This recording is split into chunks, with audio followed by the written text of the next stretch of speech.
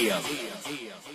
I love all bitches. Round, square, oval bitches. Rich, poor, slave bitches. Smart, dumb, crazy bitches. Rude, horny, dirty bitches. Hey guys, what's going on? So I figured I'd make a follow-up video talking about BA. It's not like a follow-up video, but it's just talking about these boots and if BA is worth doing anymore. And I will, I want you guys to keep in mind, BA is getting updated sometime in the future.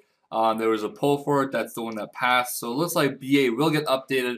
So it's kind of hard to say, what's going to happen to it. But at the moment, this information will be for, what's currently, happening right now. There might be an update. Well, there will be an update for BA. Not too sure if it's going to make it faster or better bonus agility or, fire making and mining. Don't really have a clue yet. I'm just going to go off what the stats are right now, at least for BA. Now, if you guys know what BA is, it's Barbarian Assault. I want to keep this as clean and crisp as I can so everyone understands. Now, at the moment, if you guys were to make a BA team, at least for the higher level players, since we have a lot of, I guess you can say good defenders and good healers and things like that, our laps of, I guess a lap is kind of doing wave 1 to 10, basically a queen. You could call it a lap or a queen or whatever you want to call it, but basically doing wave 1 to 10. Right now, guys, for us, it currently takes around 15 minutes on average. That's a good average, though. 15 minutes per queen, it's pretty good. Some people get like 17 minutes, 18 minutes. But I'm gonna use the example of 15 minutes per queen, which is pretty damn fast. It's not an incredible team, but it's above average team, I would say, which is kind of around the time I normally get with my friends. And from doing that, guys, I get around 102k bonus agility experience. I'm just gonna give that to 100k, just to make it a little bit easier for myself and you guys probably as well. So at the moment, if your goal, like I say, wearing these boots, your goal is to get 200 mil agility over time. You're going to accumulate it over time. Is it worth doing BA anymore? Now, as you guys saw on my other video, training many stats right now will easily get you 200 mil agility. You get 200 mil divination, you get 200 mil rune crafting. I think you'll already have 200 mil agility through just those two stats. So by far, you'll easily get 200 mil agility through training all your stats without bonus, that is, without doing BA, without any of that crap. So if money is not an option, money is not a problem for you, no matter what, it's not worth doing BA anymore. If you have unlimited money, you don't even care, your mom's debit card's maxed out, you're good to go. This, won't really affect you anyway. You guys won't really need to listen too much. If you have unlimited money, do not do BA is basically what I'm telling you right now. But for all you people that aren't as rich, obviously, as those people, I will give you guys a few statistics and a few stats on, if it's still worth doing BA and how much money you save doing BA and how much you can make doing other methods. And I'm sorry if I kind of assume that most of you are maxed. I'm not assuming you guys are maxed. I'm just giving you guys the methods that us players would use to make our money or to do BA, 15 minutes times like that. Not everyone will get 15 minutes. I guess it'll take you a little while to get the team like that. I will say it mostly depends on your defender. If you guys are doing BA, collector doesn't really change the time at all. Attacker doesn't really change the time at all. You just attack them while they come out, and you should normally finish before anyone else. Healer and defenders are the only ones that really affect the BA time. So make sure those two roles are filled with people that are good at it and experienced, and you should be good to go. So anyways, right now, if you guys go to World 2, thick feathers around 11k each at the time of this recording. I just bought 1,000 just recently.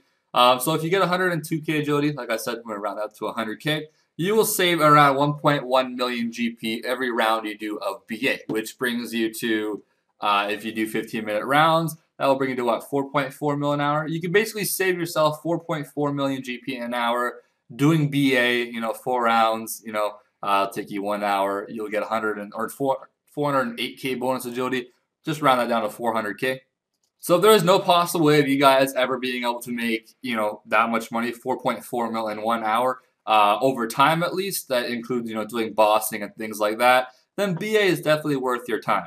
Now, the first thing I'm sure many of you guys probably think about for making money is Queen Black Dragon. It's a very, typical monster that many people kill for money. Very good boss to kill for at least concurrent money. You will always get a good amount of money each kill, and it's very effective if you want to do it for an hour. You'll always make around the same money, unless you get like a visage here and there, which happens quite often, to be honest.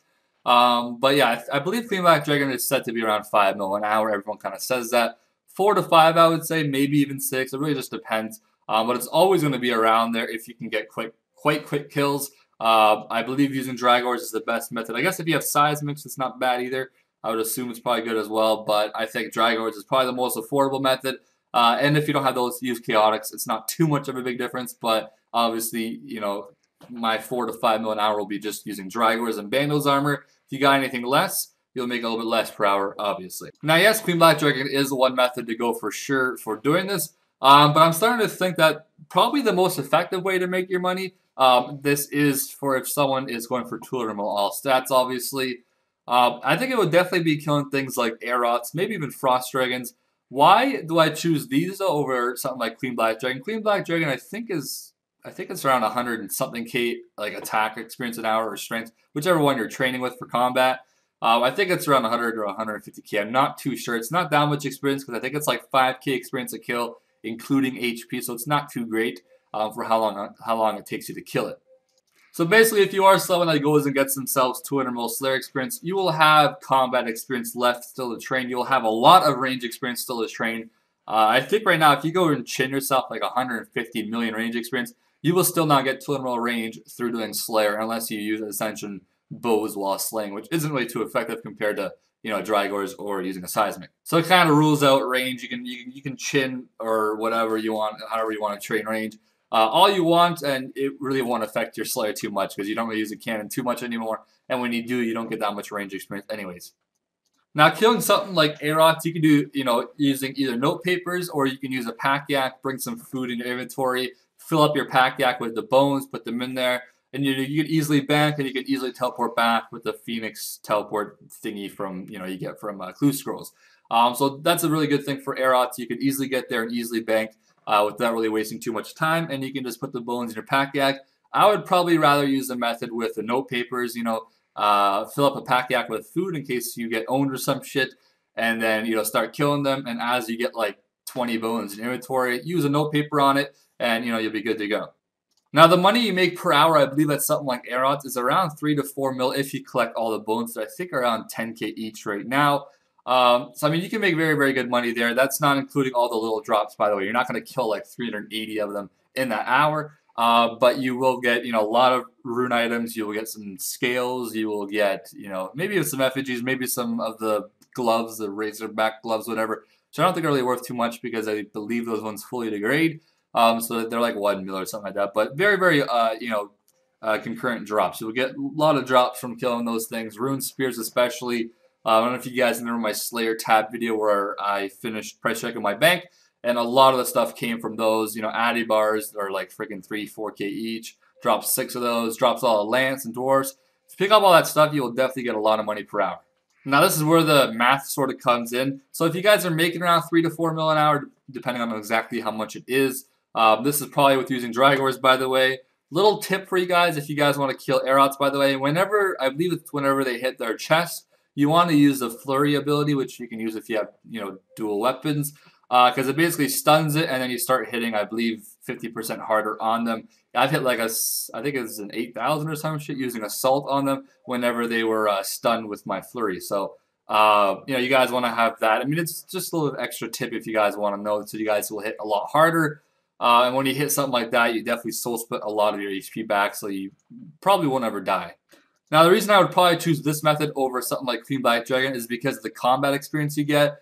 Now, this is the math that I've at least come up with. So if you were to kill these things, you're going to obviously waste some experience picking up the drops while killing these things. Ideally, you want to probably kill Aerots or Frost Dragons after you finish with 200 mil Slayer. To finish off your combat or your melee experience at least, you'll probably want to kill Aerots or Frost Dragons. So you're already going to be killing these anyways. So it's already like your saving experience. So let's just say if you were to be picking up drops, you're going to waste 25% of the money per hour or the experience per hour that you could be making. So instead of getting, let's just say 400k strength experience an hour, you're going to get 300k. So you're going to basically be losing 15 minutes, which is 100k combat experience.